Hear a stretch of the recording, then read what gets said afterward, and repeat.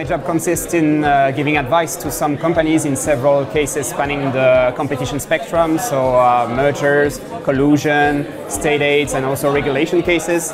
And my mission is to work on data and also to provide reports to advise these companies.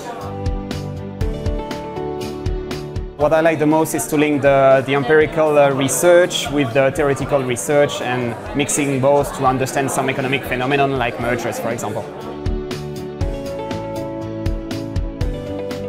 I think I'm using two main skills: drafting, of course, because I drafted some reports at E.CA, but also the data skills, the coding skills, in order to explain the data and to explain some phenomenon, of course.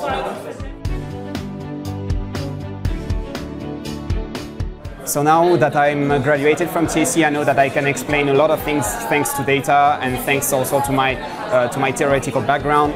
So now I have a very broad picture of every phenomenon and every cases. I mean, one of the things at E.CA is that we have a very strong alumni network, and I had a lot of help from the other alumni.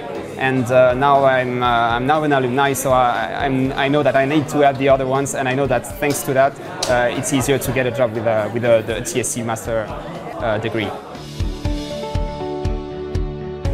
I would say trust in your abilities. You have a very good school. People are really involved.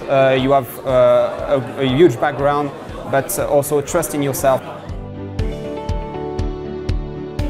Common good for me is using my economic knowledge to try to explain some very difficult phenomenon and try to translate that with simple words. I think it's one of our strengths, is to explain to non-economists very difficult things, basically.